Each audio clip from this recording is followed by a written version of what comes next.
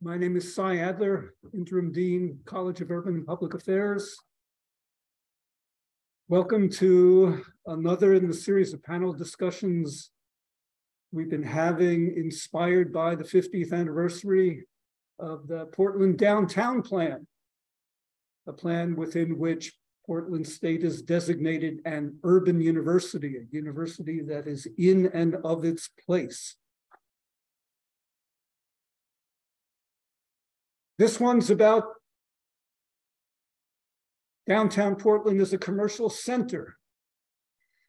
Office and commercial activities, their development was a key goal of that 1972 plan. And there isn't a more important issue to talk about than the future of downtown as a commercial center in light of what's been going on here and is happening now. What it looks like, what it might look like in the future.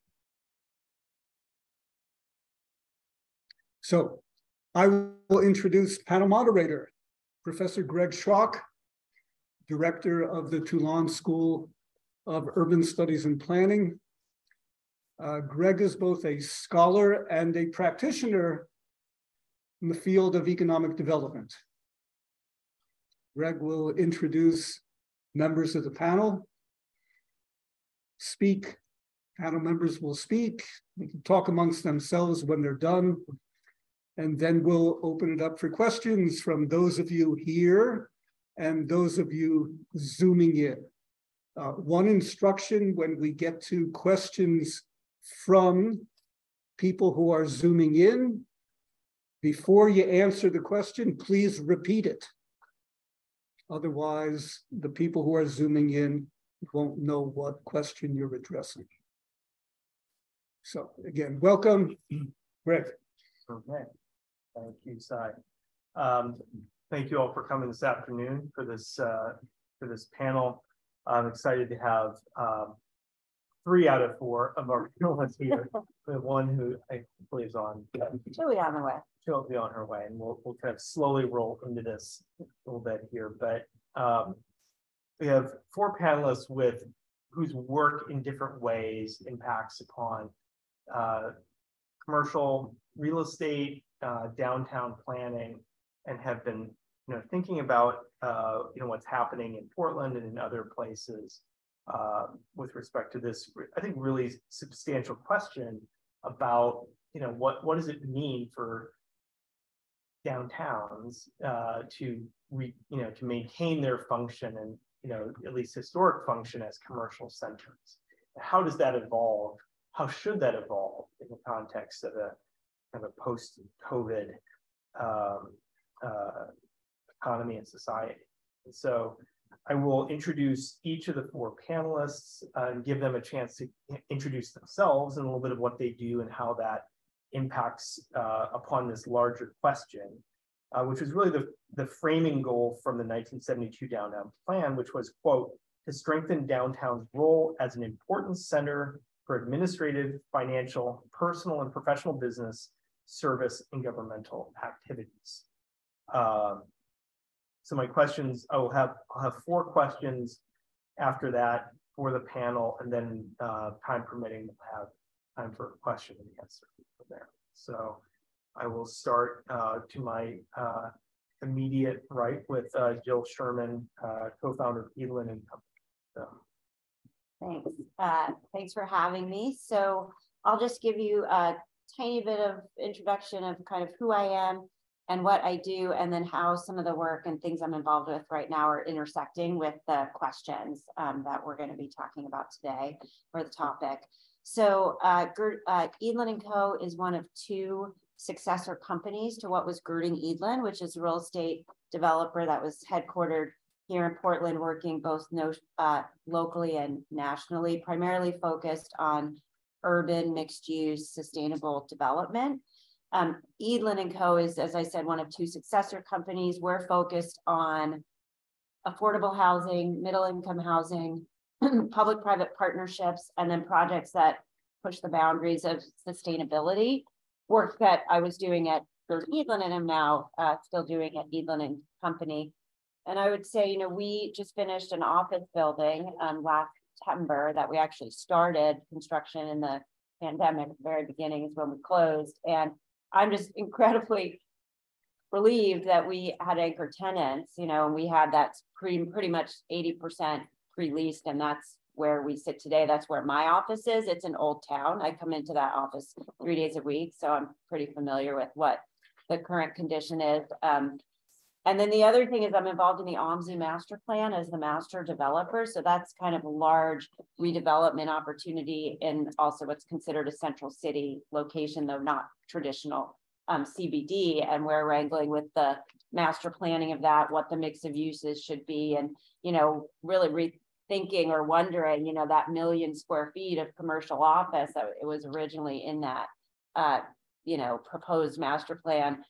Should we be looking at whether we can do more? There was already quite a bit of residential, but should we be even doing more residential if, of course, Troy will let me? So, that's to be determined. But those are some of the ways that I'm intersecting, just in my daily work with some of the issues we're going to talk about here.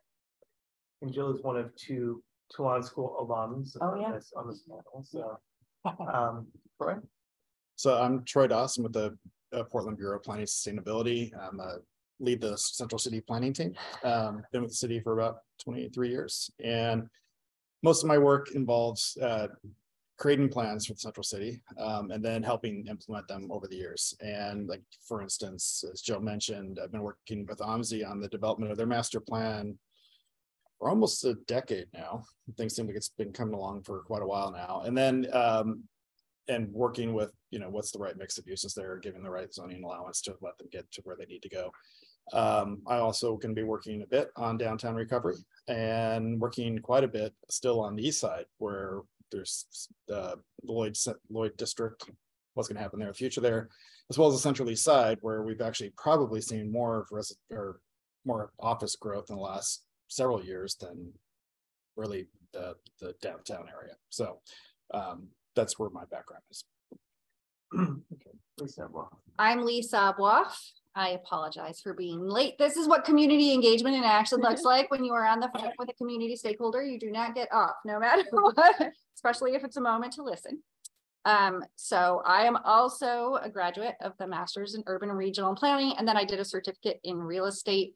I originally worked with Troy back when at the Planning Bureau, and then went over, and I now work for Prosper Portland, which is the city's economic development and redevelopment agency. My official title is Director of Development and Investment. So what sits on my side of the shop is a lot of the tax increment resources, kind of investment into community, investment into what we have increasingly called community action plans. And then we also have property management, lending, grants functions within that department. Happy to be here. Thank you for your being willing for me to step in late and join the group. Great. And then last but not least, my name is Julia Freybote. I'm an associate professor of finance and real estate in the business school at PSU. And I guess I'm the odd one out. So my background is in finance, real estate finance and investment, as well as, and this is professionally research and teaching wise, corporate real estate management, which you may have never heard of before, but it actually focuses on the management of real estate in companies that are not real estate companies. And this touches on the question of the office users, actually, because we cannot talk about the future of office without talking about, well, where are companies heading with regards to how they design office, with regards to their HR policies, with regards to the war for talent and where they're positioning themselves. And so this is my background, part of my background, and I'm hoping to contribute more from the business user side to the discussion. So I have 4 questions that are kind of chronological, I guess, in terms of looking backward and then looking forward. And so we'll maybe start with Professor Freybote and work back this way. Looking back on the past 50 years, or at least the recent past, what do you think Portland has done well and less well with respect to downtown commercial development?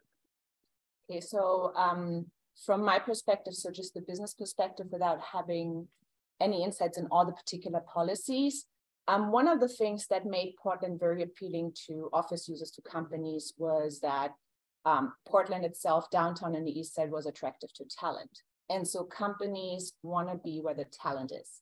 if the talent wants to live in a Central East Side or in the Pearl or in Slabtown, companies want to relocate as close as possible to those places.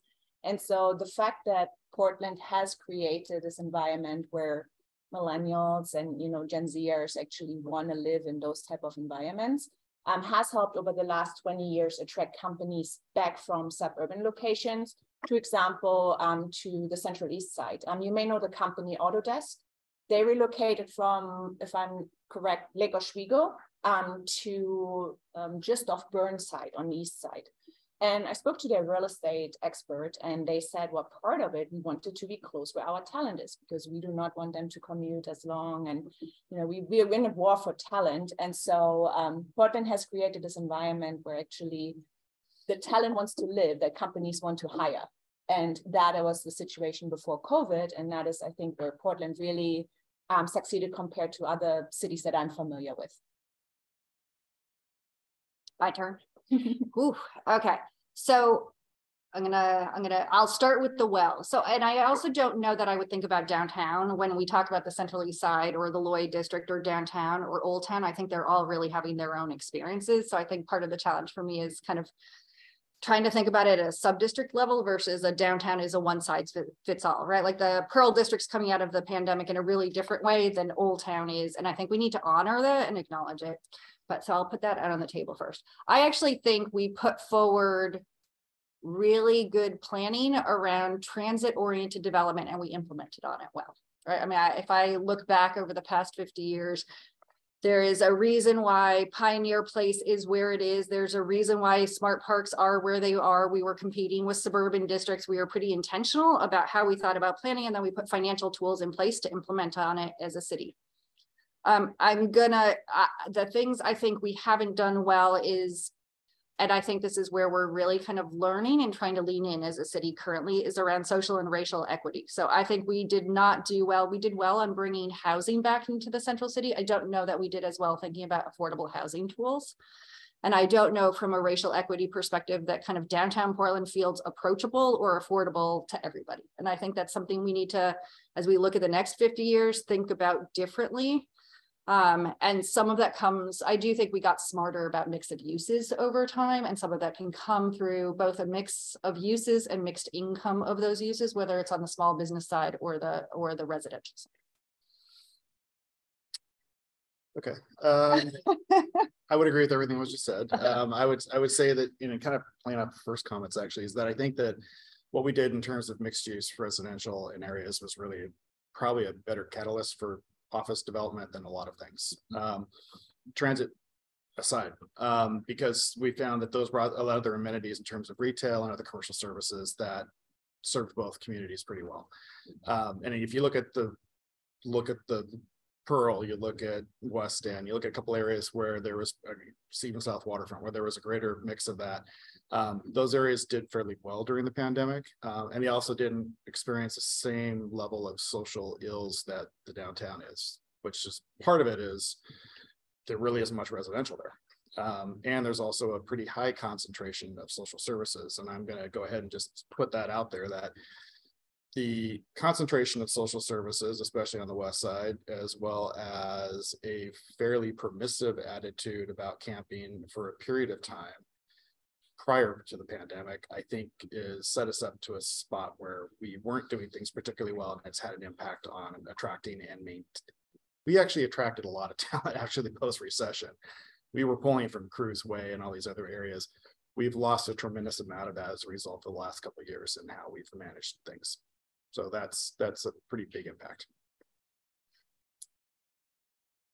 Yeah, let's see. I'm trying to think of what I could say in addition. I mean, I do think it's interesting because when you think of what I think of as the traditional central business district, it is a very mixed use, district, right? It's primarily daytime uses, office with a little bit of residential thrown in there, but the other neighborhoods that folks have been talking about that have seemed to come back better, whether it's Slabtown or Central East Side or the Pearl, actually were developed when there was a big push, I think, to get housing downtown. And there were incentives associated with that, and a bunch of housing got built downtown. And I feel like because everybody has been in their house, probably more than they've wanted to be over the last few years. Those are still pretty lively. And now office maybe has moved in where office wasn't there originally. And there weren't any incentives, I don't think, provided to those businesses necessarily either. They just have wanted to be there. Those are feeling very, pretty vibrant and good. And that is different from the central business district and Old Town. And Old Town's a little different than the central business district in that I don't know, it doesn't have as much concentration of larger office towers, right? It has primarily older historic buildings, but they started to see a lot of, tech and creative firms who wanted that kind of feel of an old, cool, funky historic building moving into Old Town. And then we were just on the cusp maybe of some new residential market rate development there. And now that's, kind of shut down. So in some ways it's not, and the social services, that's true. And there's a lot in that location. But when you have other people too, like people coming into their offices and people living there, then I feel like you can absorb the services in a way that still feels like a comfortable neighborhood for everybody to be in. I think it's the removal of people, the larger amounts of people coming downtown for work that have created a situation, in addition to the visible houselessness challenge that has created a place where it doesn't feel that great in parts of downtown today. Can I also, because I want to add, I gave you the land use answer, and now I'm going to give you this is the world I live in, is give the land use, kind of the planner answer, and then the kind of financial answer.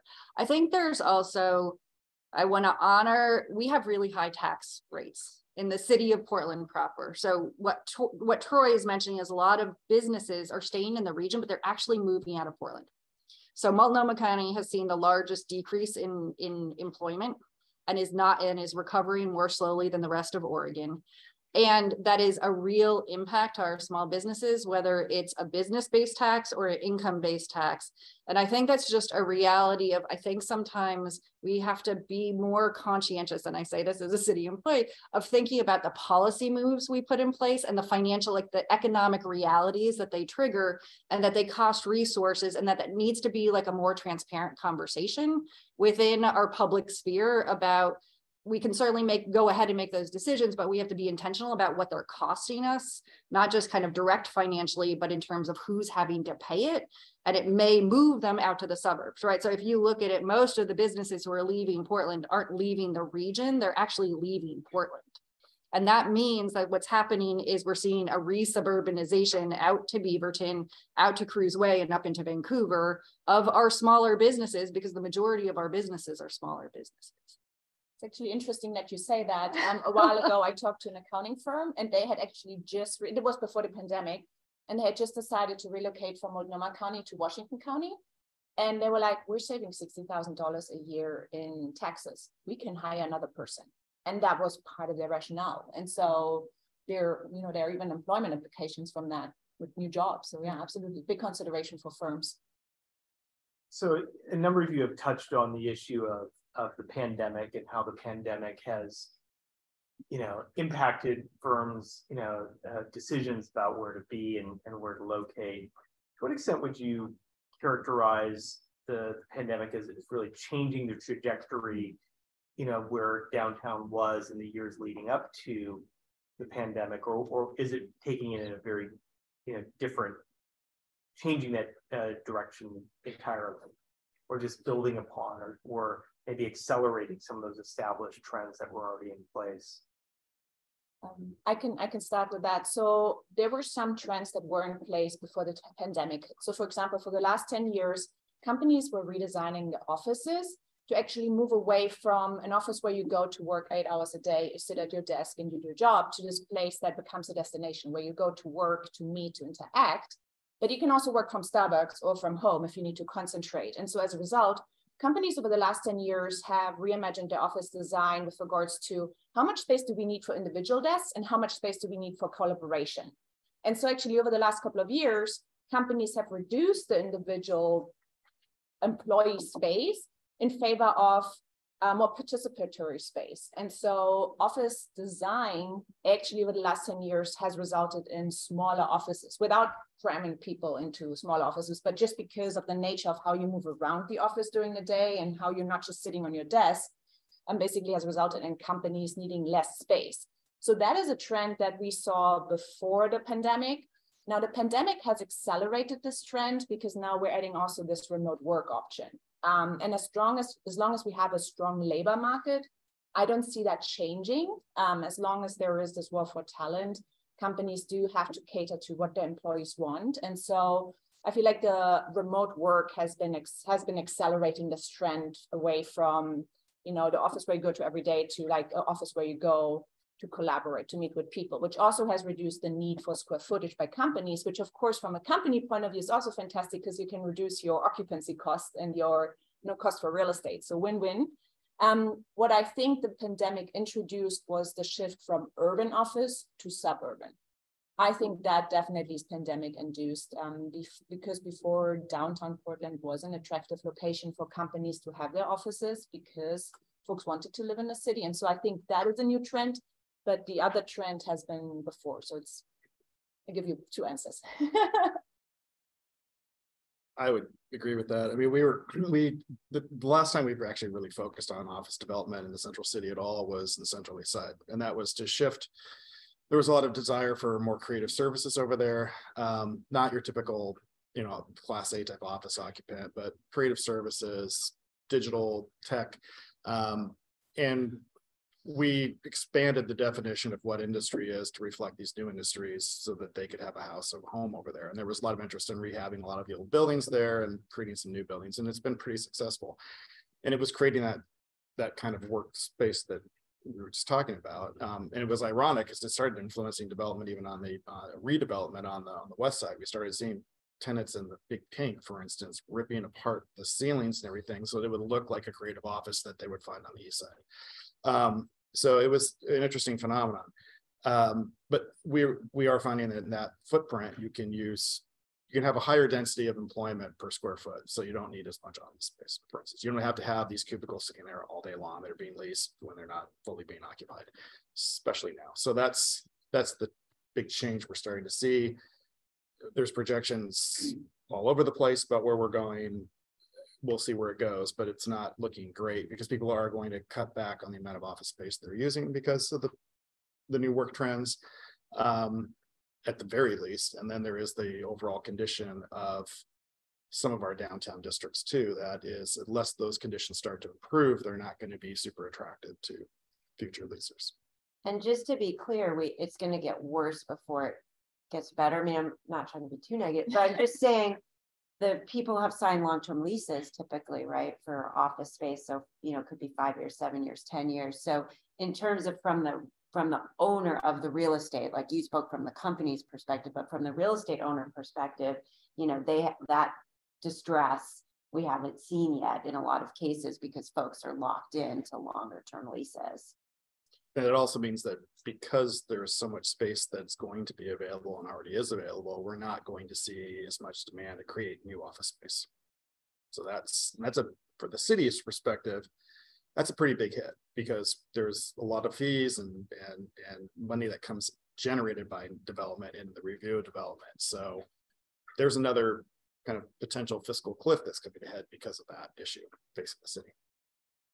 So I'm going to try and just build on, because I don't know that I have much from like a real estate market angle. I do think there's another component, which is about how workers get to work that has been a challenge for downtown that I would also hit on, given that which is transit was kind of a large share of how folks were getting into downtown with the pandemic. Folks stopped getting on transit.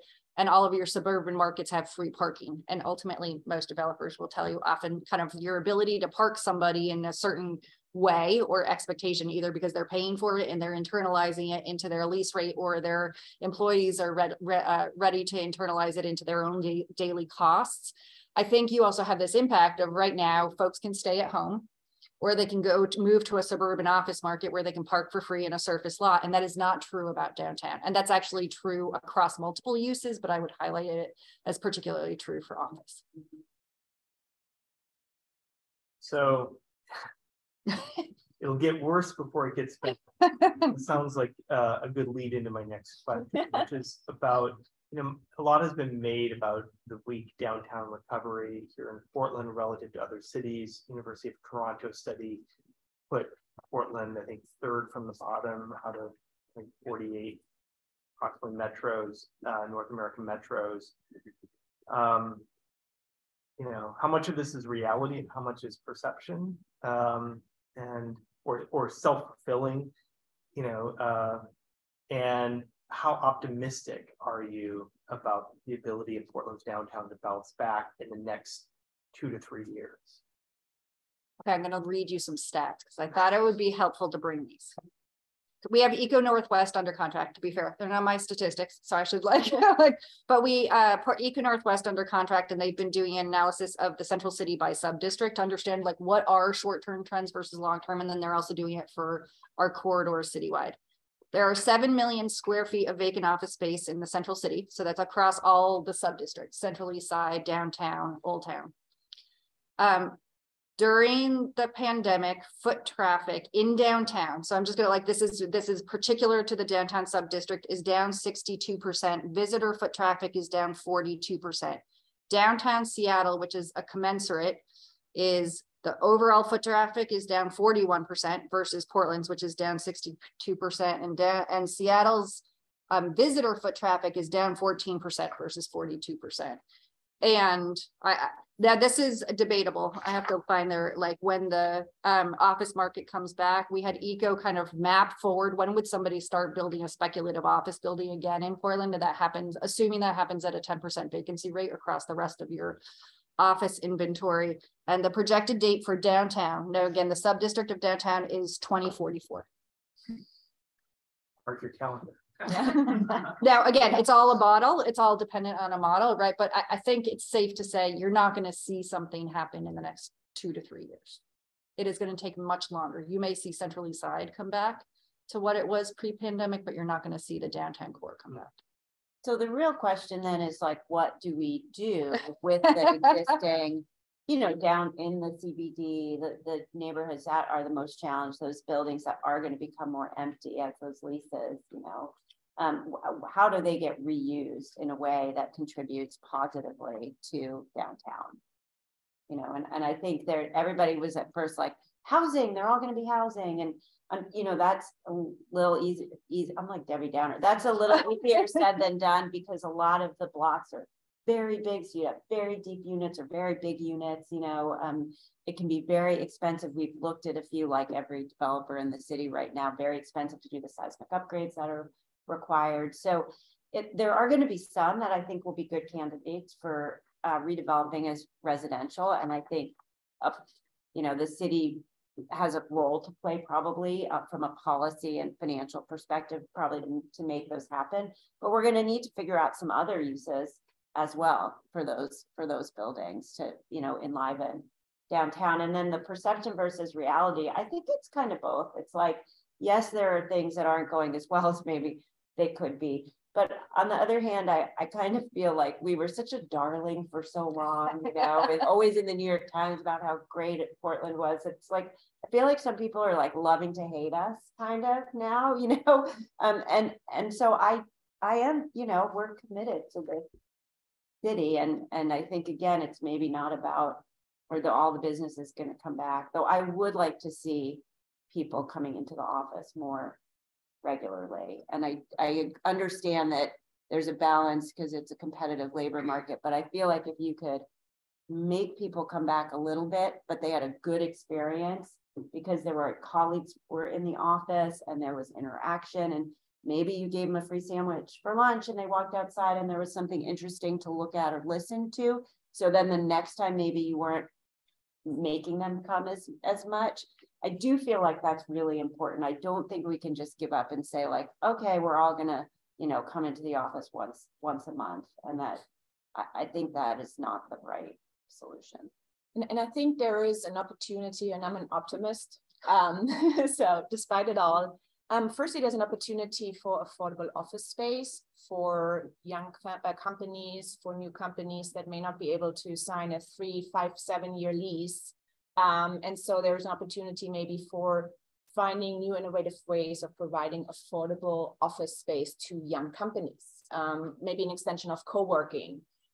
There's also this opportunity to maybe rethink, and I know it's pricey, but maybe rethink as well downtown as an extension of PSU. Somebody actually had that idea this morning. We have a lot of hotels that are empty. And how many of you are PSU students that are here in the room?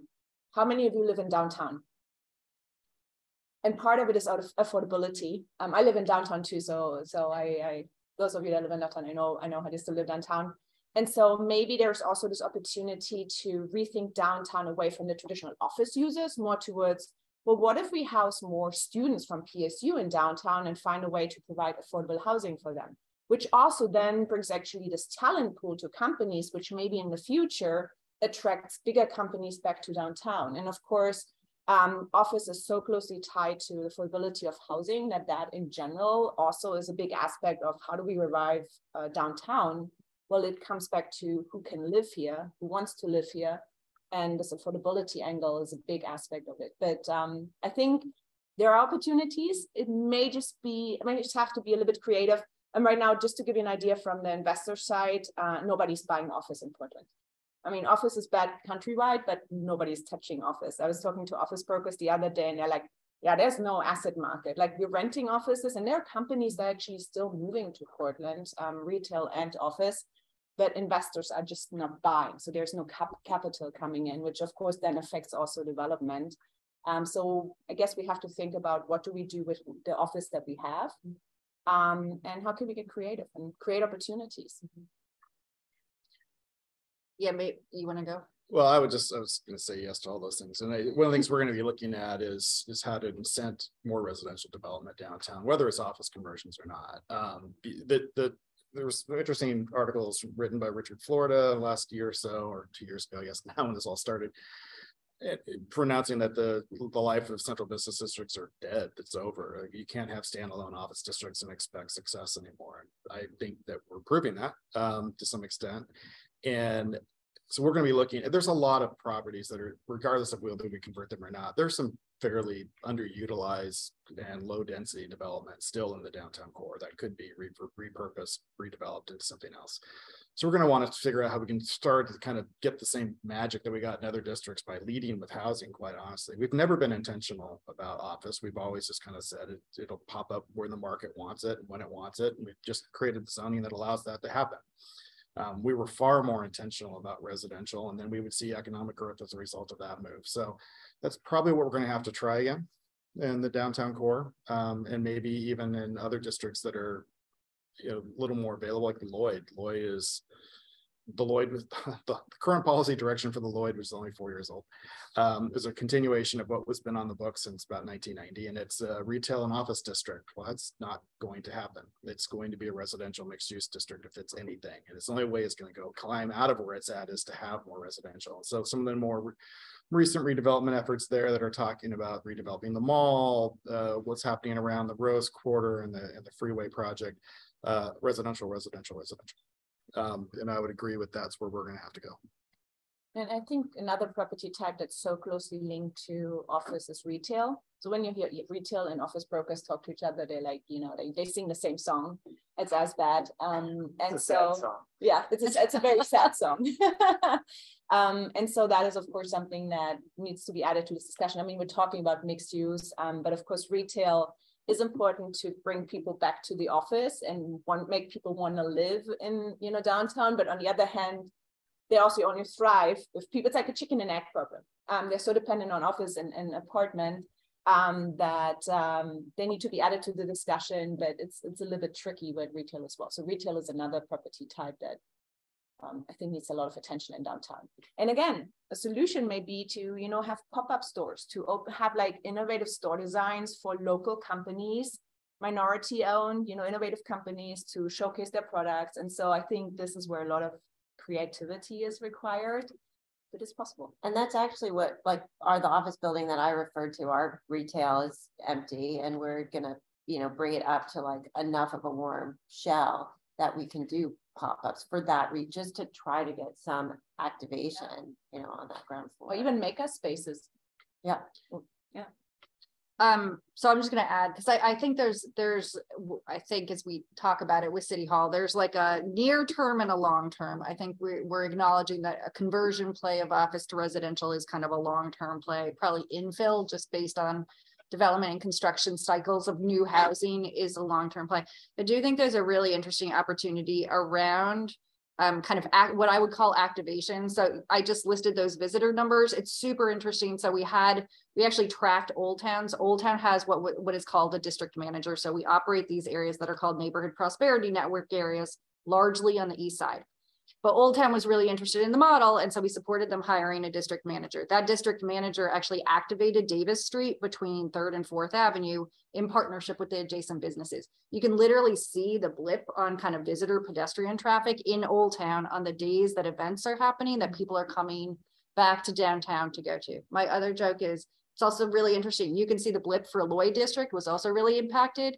During Comic-Con, Lloyd District went off the charts in terms of people coming back into downtown. So giving people a reason to come into downtown for something that you can't get on your corridors, right? Like you can't get down the street from your house, whether that's tied to PSU as an institution or performance venues or like the unique neighborhoods that we have in downtown, I think is a key near-term opportunity. Well, there was a piece on Marketplace this morning on NPR about how the current owners of the Lloyd Mall are actually doing that. They're doing some pop-up stuff. They did a roller skating event there. They've done some film events there, and they're making space available because they have a lot of space available for startup retail. So that's one way to kind of get going, and they're seeing a pretty big response to that. Whereas that place was dead in the past, it has more life again. So it's interesting. And of course, that also opens up the question about traffic in downtown and like because I would assume some of those events actually closed down streets, right, and made it pedestrian only. So maybe that's part of the whole revitalization of downtown, or like they're bringing it back, rethinking how much traffic, what direction, like pedestrian versus car. I don't know if there are like discussions going on about there's that. a lot of discussions about that. Well, I mean, that's another thing, is just how you efficiently use the land base of the central city, because, you know, I'm sure you all know this, but it's, you know, it's gridded with a 200 by 200 block pattern, but it results in 48% of the land mass being dedicated to right of way.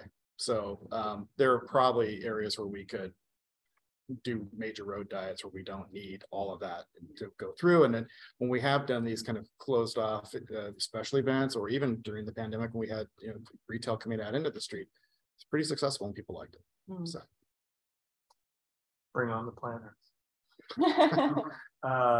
Funny thing is, it's not as if we didn't talk about trying to do those things for decades, and it was the pandemic that actually made it happen. All of a sudden it was like, oh, I guess we could do this, which is ironic because it was the same thing with working from home, because a lot of employers were not open to their employees working at home, thought productivity would go off the cliff.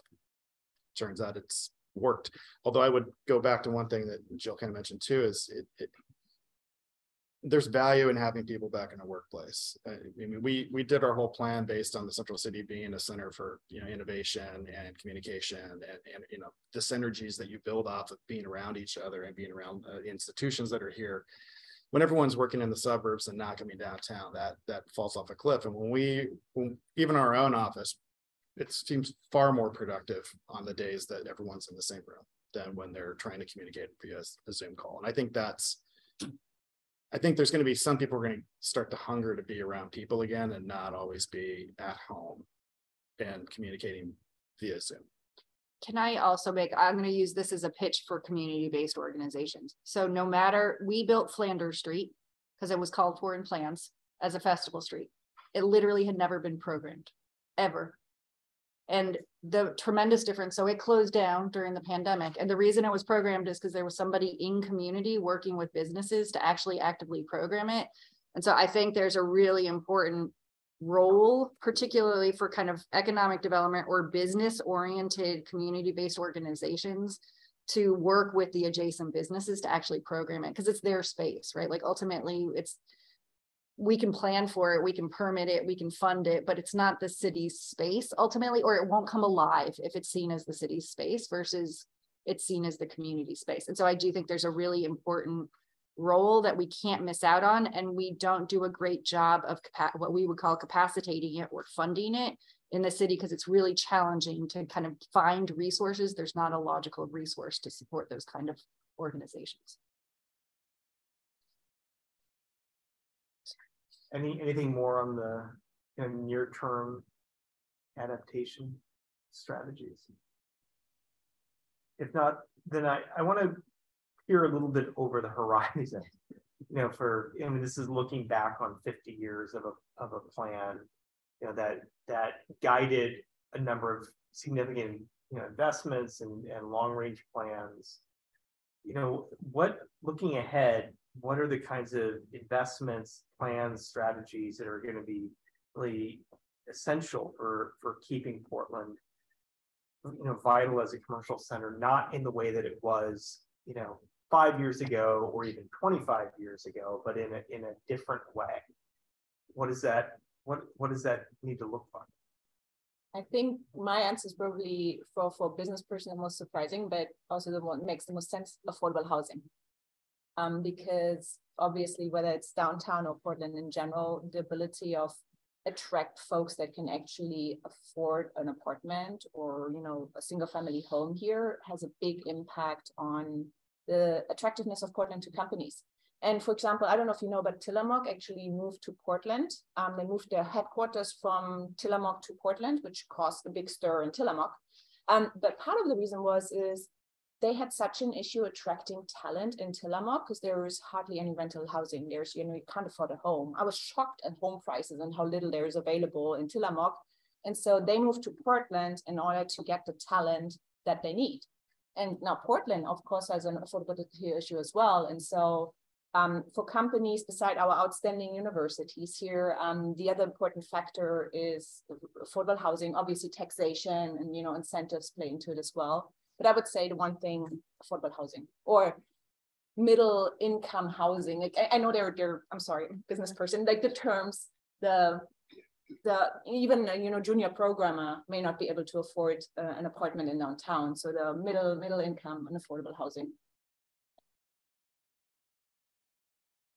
Was it a planner answer? I agree.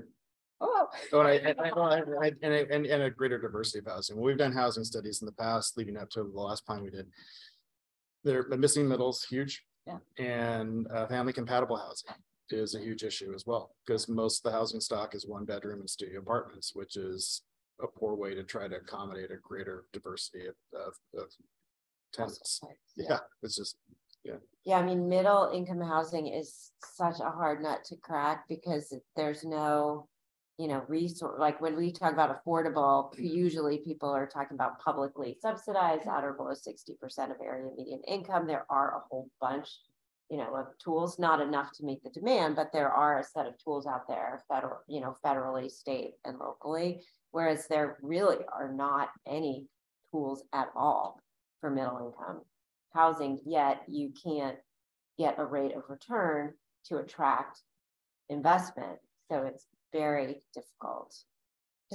And the issues there are really, I mean, if you think about it, it's across the board. It's land. Land is just ridiculously expensive. Deals don't pencil. And with middle income housing, they actually, once they're built, they pencil relatively well because you have a low vacancy, there's a high demand. But the development costs are so high that the deal overall just doesn't make sense. And I mean, it comes back to land costs. And I guess that's a planner question. It comes back to financing costs, especially now that interest rates have gone up. Labor, it's really hard competing for the pool of labor that you have with regards to construction, obviously materials, and then planner answer permitting as well. And, building processes and the different, design reviews and all of the fun stuff. And so it's basically all 5 inputs for developers that make it really expensive. And so that is definitely a challenge that we have to face, especially with regards to market rate middle income. Yeah, that's a good point, because we have been acquiring existing middle income, units that we can keep as middle income and then an attract investor, because again, we're not taking on construction risk. It's already occupied, already is cash flow, so that is a little bit easier, but we won't. That's more of a defense strategy, preventing those existing units from somebody buying them and trying to make them, B+ or A- properties to increase the rents and lose, but we actually need to come up with a way to create more of them, which does mean we have to somehow get over those development cost hurdles that you ran through. And that's where Lisa comes in. That's funny. I was gonna give a very planner answer. I am curious about, right? So Portland is where Portland is because our economy was long natural resource based, and people were bringing natural resources into the city, sticking them on a train or on a boat to go someplace. I am curious, right? Like we were joking about this morning, but I don't know how much it's a joke. Does Portland start to become a bedroom community to suburban office and industrial uses because it's actually cheaper to build in outer areas? If you look at our industrial base right now, and largely our economic base is moving to Hillsborough. And I think that has to be something, I guess I'm going to particularly decisive, but I'm curious about what we do with our land use laws within the state of Oregon to start to, we put them in place back in the 70s, and what still resonates today and what changes, right? I work for the Urban Renewal Agency, and we have had to go through like some serious self-searching about what we did back in the 60s and 70s and how we use tools today to do almost the flip opposite and stabilize community versus destabilize community. And I think it's an interesting time from a land use perspective. If our economy is changing, does land use need to change to reflect those economic realities? So there you go. Just a few programs. Well, that's The wheelbarrow there. it's interesting to hear that too, because there was this editorial in the paper the other day, which made me cringe a little bit about, is it time to expand the UGB again? And I think the question here is it, do you manage all the jurisdictions within the UGB as one, as opposed to 20 different entities that are all supposed to supply the same amount of land base? Got a 20-year supply of this, of this, of this, of this. If you look at it more collectively, would that ease some of that pressure? Would it allow you to focus some more in one areas, one geography, and more in others? That's an interesting proposition. Maybe Portland will become a little bit more like, a place where you have downtown Portland as this employment center where people also live, but then you also have Hillsborough, Beaverton, Gresham. And so it becomes more this like multiple nuclei. I think that's like planners now, there is a term for it. And that's perfectly fine, because then, you have these multiple centers and people have to drive less, which has an impact obviously on the environment, with climate risk becoming an issue, with equity becoming an issue as people get priced out. So maybe that's just where Portland is going to go. And it's okay. But does that involve just rethinking on a very fundamental level what the role is of downtowns? The kind of 1972 framework of like downtowns as central business districts. Is that out the window at this point? Do we need a different paradigm entirely for thinking about the role of downtowns, as in a functional sense within a larger urban regional context? And then I think we'll have to talk about housing. We need to think more about housing in downtowns rather than office, think about relationship to industrial nodes, and spaces in more peripheral areas. Do we just need a different way of talking about it? Yes. Yeah, I think I think like it's super, having just come from Seattle. Seattle's downtown is largely a campus. Right. I mean, like the majority of Denver, it's the Amazon campus, and it's super interesting, right? Like if you look at it's an interesting question. Totally. Like 40% of their office is Amazon. I do think we have to look at the economic underpinnings of like, where is our economy growing, right? Because ultimately development just chases economic growth, right? I mean, it chases demand. So it's going to chase where people want to live, or it's going to chase where people want to work or like hold their businesses. And I think there's an interesting question to ask: where do businesses and residents want to be? And then what is unique about kind of the downtown proposition that's different than being in Beaverton, or it's different than being even in East Portland? Because I do think there's interesting opportunities that also opens up for East Portland. Well, even the town centers and corridors and even inside the city of Portland have done better than downtown in the pandemic, because now if you're working at home or if you open an office near your home there, those retail services are great. You're still close to all the amenities you like. I mean, there's something about that complete kind of community, for lack of a better phrase, that's missing in the CBD. That's why the Pearl has done okay. I think it's why it'll take a little bit longer for the Central East Side to come along, but it will. And I think when they start redeveloping the Lloyd, you're going to see that type of development pattern. You're not going to see a standalone one or the other. It just doesn't work that way. So maybe, Craig, you're right. Downtown Portland is like in an identity crisis and need to figure out what makes it different from downtown Beaverton, downtown Hillsborough, because I mean, those places have been developing their own downtowns, and that increases their appeal to employers and, you know, residents. And so, yeah, maybe that's like this to figure out what is special about downtown Portland that attracts residents and companies, and deal with some of the other issues. But can I do a pitch for the river? When they were doing the central city plan, I always told them I really wanted a full section just on like what's distinct about no place else has a river, right? Like if you look at a Beaverton, downtown does not have a river. Lake Oswego downtown. Vancouver has a river here. Vancouver has a river and they're tapping into it. No joke. Because They're really embracing it as the identity of how they grow. and coming back to office, I actually make my students do that in class. Office rents in the flood zone, which is usually by the river, rent at a premium. So there is value to occupiers. And so, yeah, you're right. Maybe the river is like, and then of course the parks. So maybe that's what makes downtown special. I think in Vancouver, having worked there in the private sector before I came here, just a long time ago, that's when they started thinking about the riverfront. But it was more of an economic and mixed use kind of proposition as opposed to an environmental proposition, which is kind of how we lead it here. And so I think that's had a real impact on what we get in return. I mean, but I do think also people who move here, have moved here, a lot of it is about access to the outdoor. You know, it's about things that are close to whether you're in Portland or the suburbs that you have access to that are important to people, and maybe the brand of, you know, being a more sustainable, or a city that was, you know, think a little ahead of the curve on green building, which I think that generation, you know, really cared about. And so maybe, you know, now, so that was, you know, whatever, 10 or 20 years ago. Now maybe it's more about social equity, you know, and so if we could become a, you know, leader or develop some programs, and this gets to like maybe creatively using spaces for small minority owned businesses that are affordable, or affordable housing, or truly middle income affordable, you know, the whole spectrum, you know, so that we keep it, because we're still going to have the beautiful beach and the beautiful mountains, you know, so which I think will, as long as traffic isn't too bad to get out there, you know, continue. And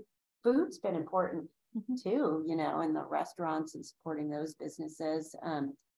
So maybe if we could like take what we were known sort of in being on cutting edge environmentally, into moving it more forward into more social equity, you know, maybe there's an opportunity there for downtown. I'm gonna use my moderator privilege here to ask one more question before we open it up to the audience here. And it's, a few of you have alluded to this, but just the role of PSU in this equation. You know, PSU is an anchor institution, a commercial user. I guess we're a governmental activity, but we are, you know, a service business, turns out. How should the PSU leadership be thinking about the role of, you know, the university and its, you know, the potential for contributing in the kind of short run and longer run to some of these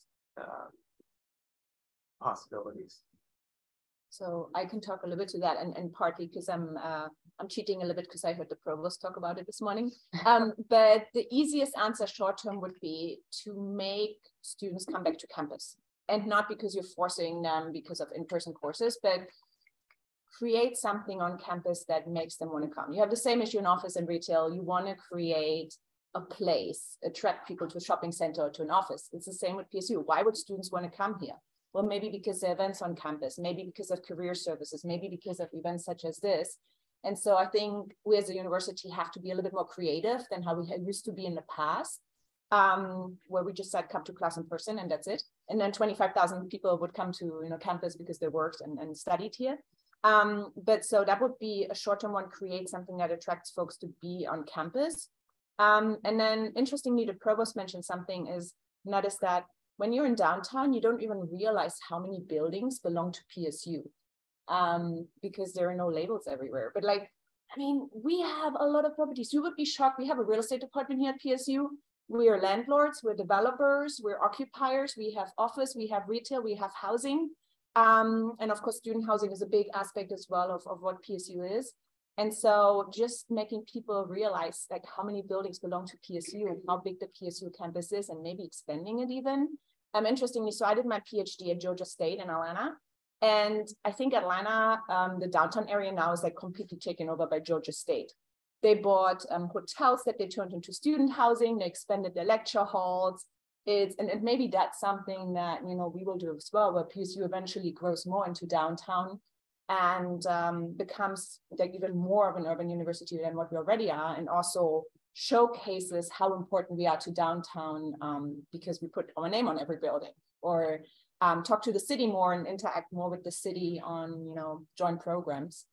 So I think PSU plays a very important role in activating downtown, helping downtown get out of this crisis.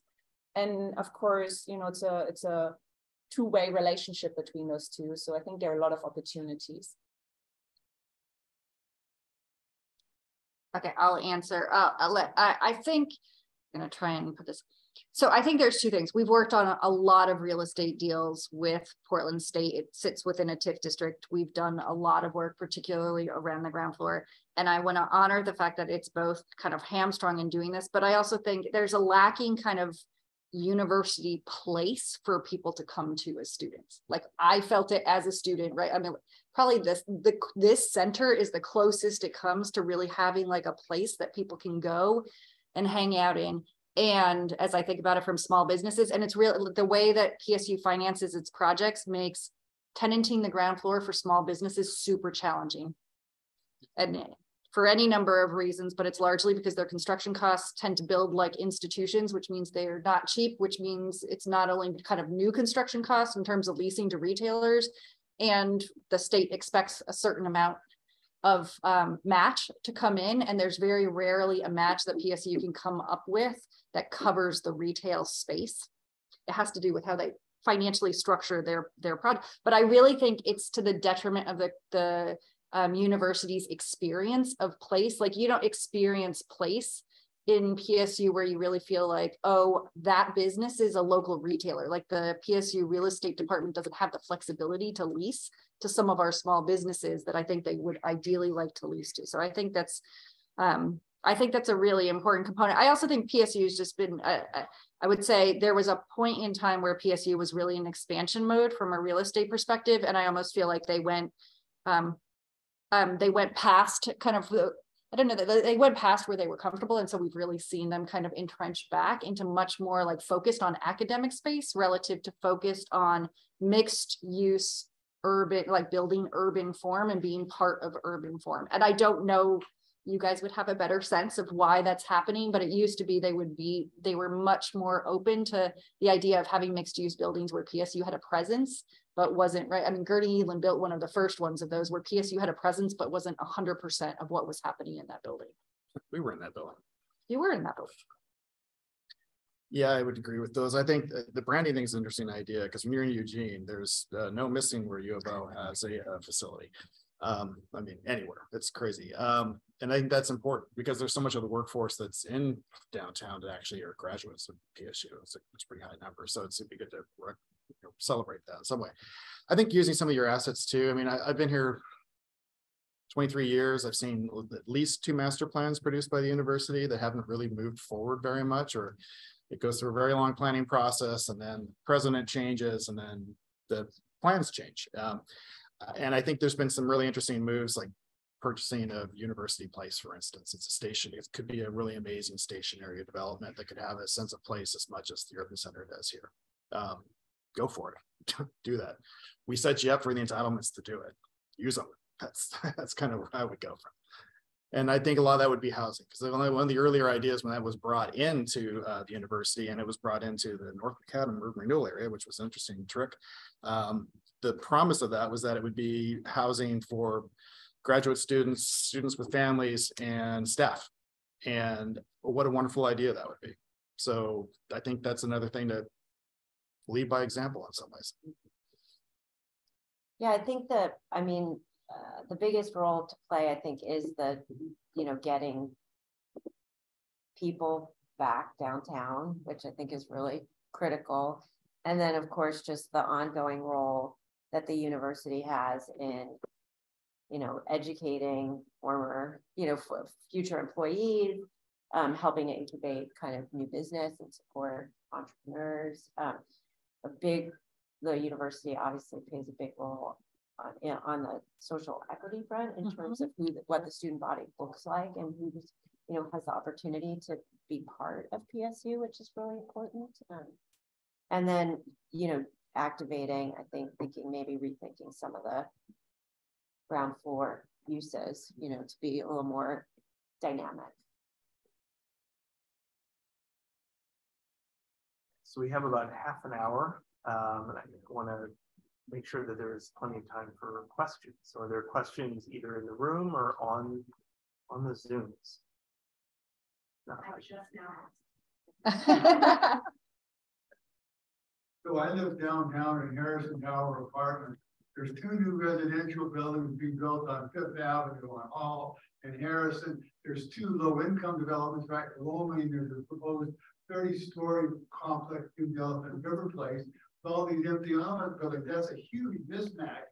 And it sounds bizarre to me that it's cheaper to build brand new stuff than to take an office building and gut it and start over. I don't comprehend that at all.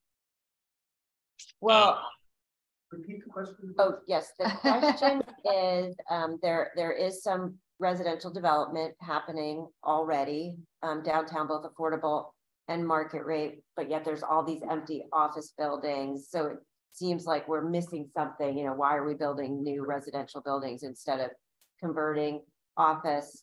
And, it seems hard to believe that it would actually be more expensive to build, to renovate than to build ground up. And the maybe overly simple answer is that it actually can be more expensive to renovate an existing office building to be residential than it is to build ground up. It can actually be significantly more expensive. And I think that's the challenge. The other thing is some of those office buildings haven't yet gotten to the point where they're going to transact, i.e. sell in a way that, at a low enough basis that cost per square foot that starts to maybe help to bridge those gaps a little bit. let's turn it back.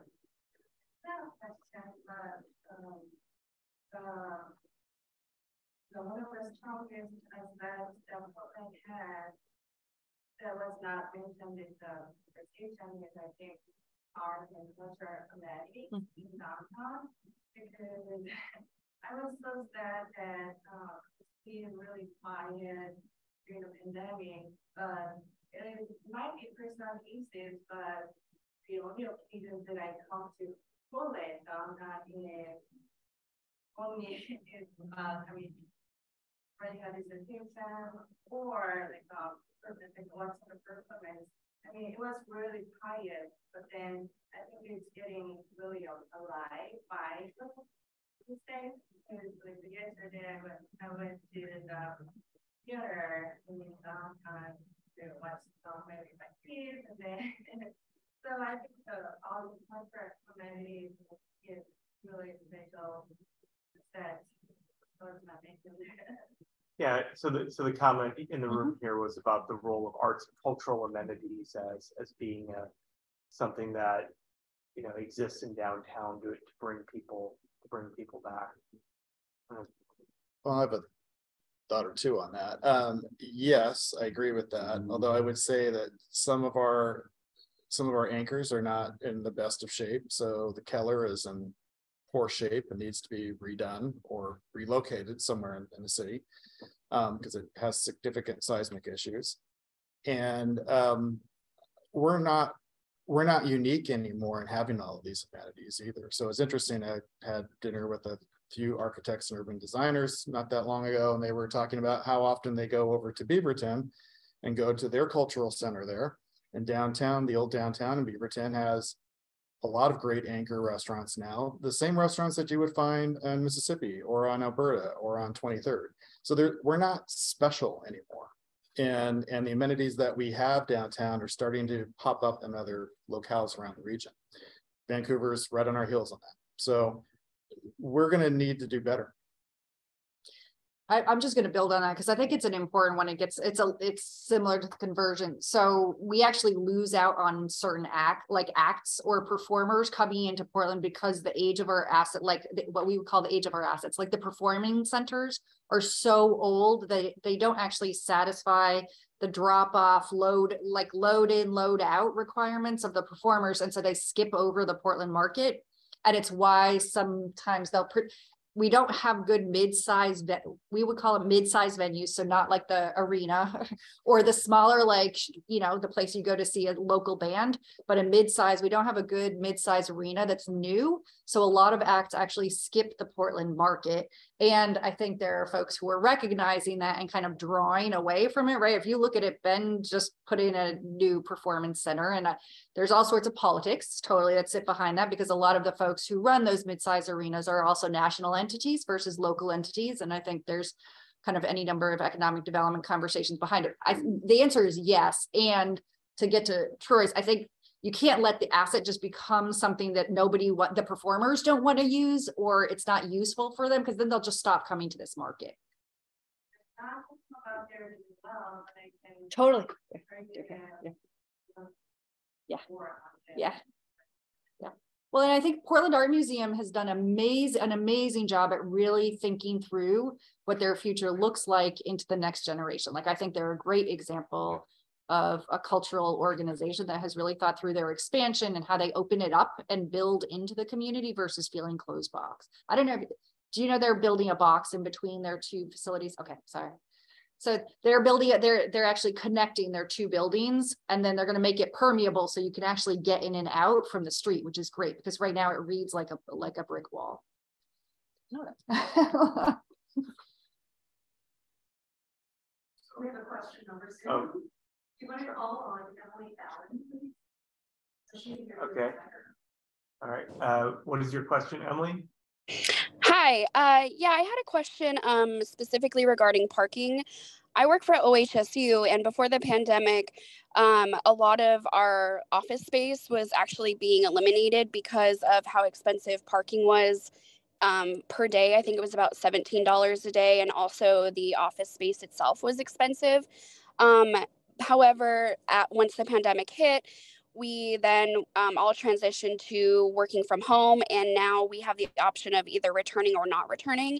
And because of the parking prices per day, I have realized how much money I've saved. And so I'm just wondering, I know like with land use specifically, I know that widening things would not maybe make sense, but what about making more garages that go upward?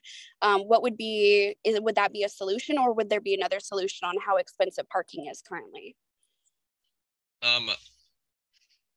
I'll start, and I'd be curious what Jill thinks. Parking is expensive, and so in the central city, the most recent plan that was adopted 4 years ago has a prohibition on new surface parking. So we don't want to see buildings demo just to create more surface parking. And then on top of that, we've put minimum density requirements on these lots that we will incent denser development. But when you build structured parking, it's really expensive, and it takes a very long time to get your money back out of that investment as compared to other uses. So you need to really have it in a location that's going to have a couple shifts turning over throughout the week. Can't just be just for office. Or can't just be for evening activity. Otherwise, it's going to take decades and decades for it to pencil out for anybody. So we're not likely to see a lot of that. And we do have a lot of it right now.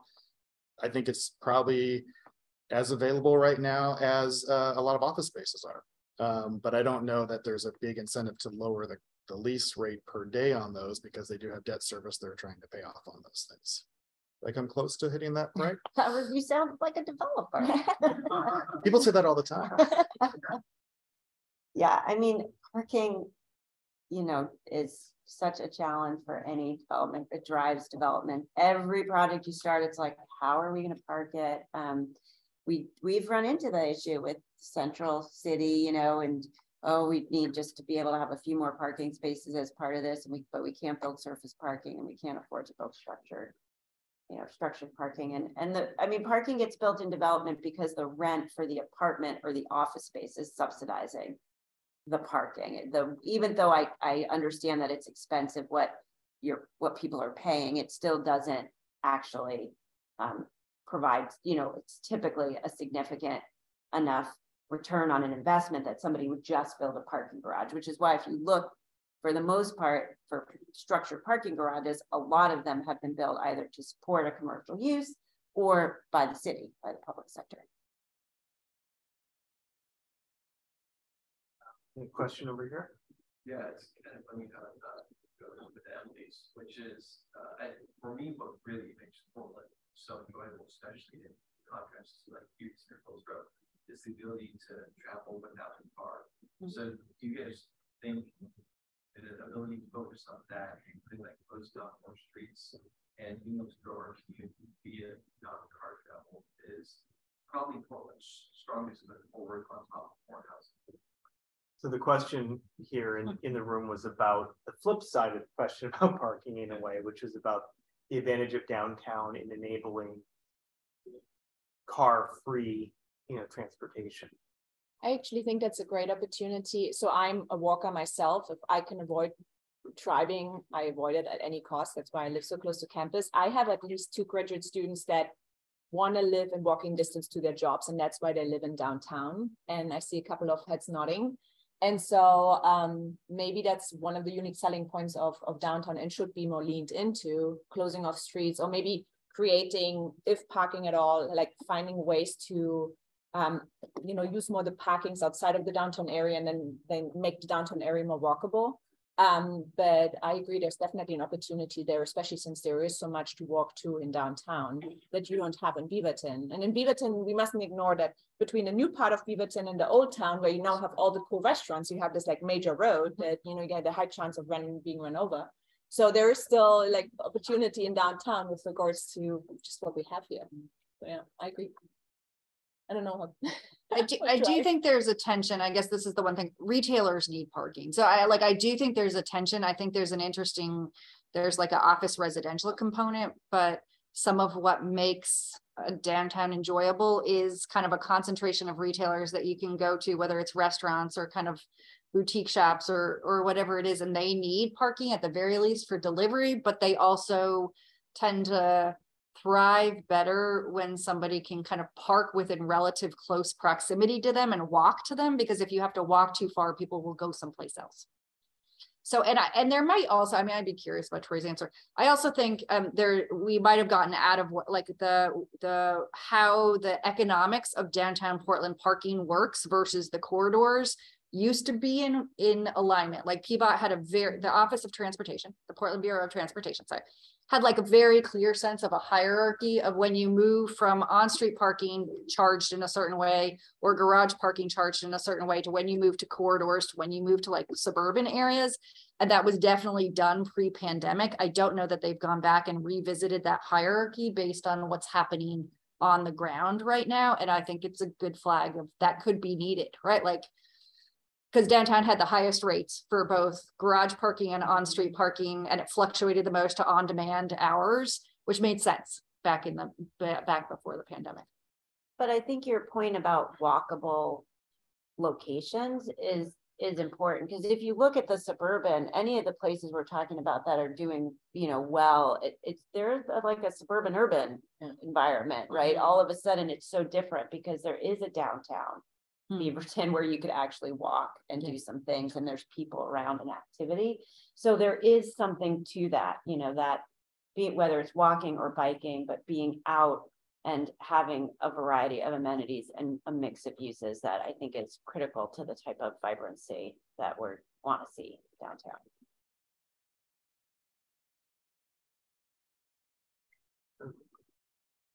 Let me know whenever you're ready.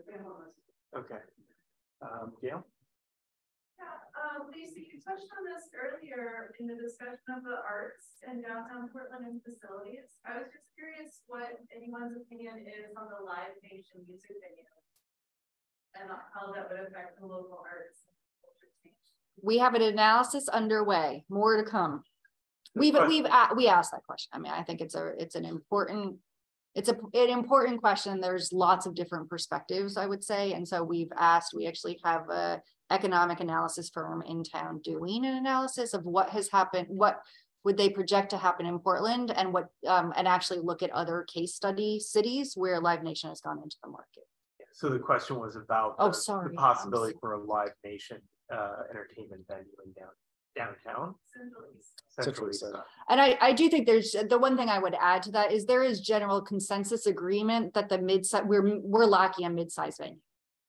I don't think anybody debates that. I think it's more around the like who operates it, how is it operated.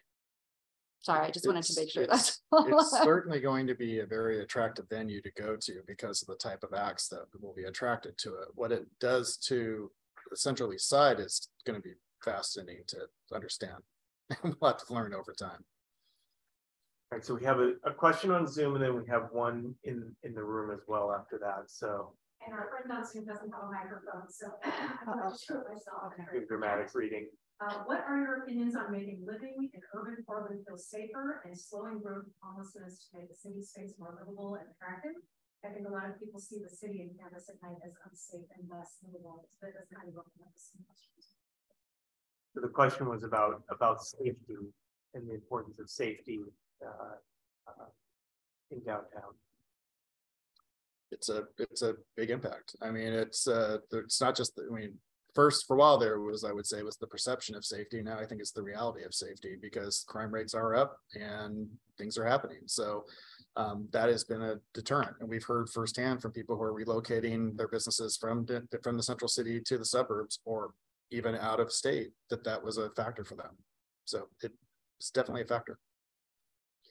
Yeah, the one thing I would say, I think we are pulling apart the houselessness, the need for mental health services, the need for any number of services from kind of crime and safety. I think those are like often they get conflated, and I think they need to get pulled apart and understand kind of at the root of what is happening. And they all got conflated because folks were not in downtown. In terms of a mix of uses. But I do think it's important to pull them apart. It's important to acknowledge that both are having an impact that are distinct impacts. So we have a small business repair grant that has nothing to do with kind of the houselessness. It has to do with small businesses getting broken into on a regular basis and needing to repair their windows. And the Joint Office and the Bureau of Housing, and the Portland Housing Bureau are really actively also looking at how do you shelter folks and provide the mental health services. And there's any number of, it's just split between the county and the city, but I think it's important to pull them apart and really come up with potential initiatives to address them separately. And it's important to understand that the city doesn't have control over the entire situation. So the county deals with addiction services and mental health services as along with the state. We don't. We deal with housing and have some help with the shelters, but so it's the combination of things, and it goes deep financially, going back probably to the Reagan administration, at least when we really started breaking down how we care about mental health and addiction services. So it's a super complicated problem, but it's one that we bear the brunt of, I think, in the region. There's various reasons for that. There's a higher concentration of it here, but it's a problem that we alone don't hold the answer to. And in the short term, what we're seeing is that property owners and businesses hire private security firms. So for example, I just live off campus, and it was for sure an increase in incidents. And so for example, across the street from my apartment building, there is an affordable senior housing complex. And I've seen sitting on my desk a number of those residents getting attacked by somebody in crisis. And so they've hired security. My apartment building has hired security. I know PSU is patrolling Garage 3 more often. I got broken in my car there. And I know businesses on, for example, Northwest 23rd, Team DAP hired security. The Safeway on 10th, they hired private security. So that is, I think, the immediate response of property owners and businesses trying to deal with the situation. But yeah, in the long term, it's such a complex issue. Yeah, I mean, the permanent solution, I think, is, takes time and money, because I mean, there's the not perhaps as being as permissive as the city has been with camping in public spaces, but then, I don't think that as a city, you just want to move people, out of sight, out of mind. Like, you need people to be going to a place where they're going to get the services they need and an opportunity, to get their needs met. And we're not talking about a homogeneous population. There's a lot of different people with a lot of different issues or reasons that they're in the situation they're in. But to have the housing needed, it takes a long time to build, it's expensive to build, and then it's expensive to operate, because some of those folks that are hardest to house need very, significant wraparound services to remain successful in housing, and that would encompass the mental health and other types of services people need. So it's a big, it requires a big investment. And to be fair, the cities, as voters, we've approved some bonds that have provided resources that we didn't have in the past, that have provided a number of units, including, what's called permanent supportive housing, that has those supportive services. It's just the need is so much, greater than the resources. Question here. No? Yeah, go ahead. Yeah, I appreciate you touching on like housing and all the important aspects of the city, and kind of adding on to that, I've always thought that an important factor is being able to, bring people together, to being able to get around. I live downtown on campus and I don't have a car, and I've always thought that an idea would be transit-oriented development. Are you guys working? Are we working with like city? We're working with our transit agencies to kind of look at that in terms of the downtown corridor. So the question was about transit-oriented development. Yeah, I mean, downtown, it's a little trickier because there's no major station area. There's the transit mall itself. But I mean, for instance, Jill mentioned that Garrity's working on the OMSI station area, and we've been focused on that. So it's an area where we upzone the area, change the zoning to allow for mixed use residential and commercial office and institutional uses, increase the densities of it as well, and then did that around the transit investment that happened there. So typically when we do a new transit line, we will find key station areas and we will do some significant upzoning and thinking about it, some master planning on some level about it. So is happening.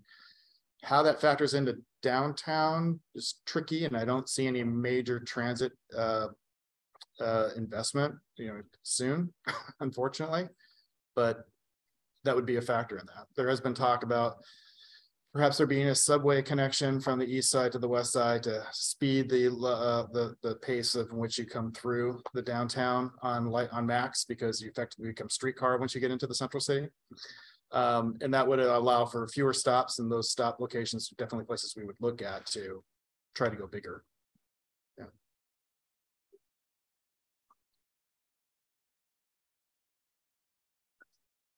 So there's been a lot of talk about amenities. And as someone who's new to Portland, I've been very struck by the really vibrant neighborhoods that exist here in Portland. So I was kind of curious about, has the pace of downtown, bouncing back, been something of a function of like the vibrancy of like suburban areas elsewhere? So the question was about the relationship between downtown and neighborhoods, or I don't know, suburban. You mean like neighborhoods within the city? Yeah. Or so the connection between the vibrancy of downtown and the neighborhoods. So I'm going to try and take this one because we do, right? I mentioned that we were both doing a central city analysis by sub-district and corridor analysis. I think it really depends on the corridor. And there's any number of things. It depends on kind of where the real estate market was as the corridor went into the pandemic. It depends on how well organized of a business district that corridor had going through the pandemic. It depends on who lived around the corridor in terms of both income level and kind of how stable was it. Because at least if you were adjacent to people who were working from home, you did well, right? Like, so mostly white collar workers, if you were adjacent to folks who were still coming into work, you didn't necessarily kind of do as well, or you didn't see a blip. And then I also think some of the early findings is also going to probably be about how safe it is to cross that corridor to get from one side to another in terms of small businesses. So that's a long-winded way of saying, I think there are certain corridors who benefited from folks being at home versus, and I think there's a lot of curiosity of what does it mean for the future of those corridors if that collective workforce is continuing to be working from home for certain days. And I think there are corridors who did not do well. And the last thing I would say is also when we're thinking about the corridors who did well, particularly when you get into more vulnerable communities, thinking about how that's actually an indication of coming displacement or displacement that's already there is going to be one of, because as opposed to downtown where the Pearl District was built, right, like the Pearl District was the most resilient, it was built on a rail yard, you were not kind of putting folks, and the affordable housing is regulated affordable housing, you're not putting people at risk. If you're talking about X corridor out in East Portland that is starting to see kind of is performing very well and their retail lease rates are going up, that is an indication that in fact you're going to have small businesses and likely residents who are going to start to be displaced if they're not already being displaced, and we need to think about investing in those corridors. So I think there are, it really depends on where you were in the market cycle going in and where you were in the city and what the fabric around that corridor was doing. What is an example for one that is doing really well and one that is deteriorating or like struggling? Super good question. So I'm going to give you, it's fascinating. We actually thought this was interesting. One that's doing well, because I'll use it, is actually 42nd Avenue in Northeast, which is a neighborhood prosperity network area. And it's interesting because if you look at it, the lease rates are increasing, and yet the businesses are stable because there was a neighborhood prosperity network, in part because there was a neighborhood prosperity network area there that was really facilitating the businesses being able to stay and actually buying property before the pandemic to help stabilize. There are segments there. I think the ones that I would highlight, Southwest Corridor was challenged going through the pandemic in terms of increased vacancy rates and decreased kind of lease rates. And there are segments of 82nd Avenue. And I think we're still in the process of trying to decipher how much can you lump that into like, here's the reason or reasons versus no, you really have to be site specific, community specific about how you're thinking about addressing those issues. It's definitely a good point that you're bringing up the retail, using retail as an indicator of where a neighborhood is going. And Troy mentioned it earlier, like all the cool Portland brand opening up stores in Lake Oswego and in Beaverton and in Hillsborough. And that for sure shows that actually those areas, and I know they're not urban, but they're suburban and definitely benefited from what's going on here on the Central East Side and downtown. So yeah, it's interesting to see them. There's a study. Okay. Thanks very much to the panel. This is a very stimulating, in many ways sobering and daunting discussion. It's profound, both in terms of the way we think about urban studies and planning, and especially urban economies, as well as our daily lives. So Amazon is 40% of downtown Seattle. Our president, Steve, now likes to say that Portland State owns 14% of downtown Portland. So not quite 40, but nevertheless a substantial landowner role in our place. Fascinating to hear the talk culture as a key element, placemaking, activating places. We're doing a little bit of that as we speak as part of this 50th anniversary celebration on Montgomery Street, closed to traffic. There'll be a major cultural event there during the day tomorrow. It's been ongoing, will continue through November. So, my thanks to the Dean's Office staff, Kaya Mendoza, Erin Sutherland, Sarah Violante, and Jonathan Wolf for producing all of the events that we've had here in our remodeled library. Sarah Violante has been overseeing that. The work's still in progress, but we're getting closer to being done here, and we will continue to use this space for these kinds of activities. So thanks to everybody, both in the room as well as Zooming in, for attending today. There's lots to think about and lots of actions that need to be taken. So thank you very, very much.